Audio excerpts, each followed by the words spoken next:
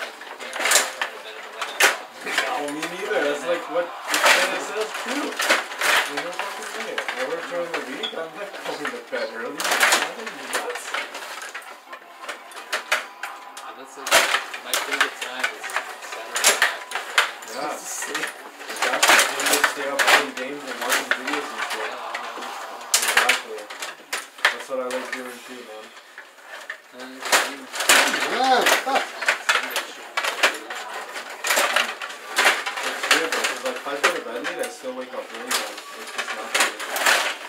I think it's because of work though, man.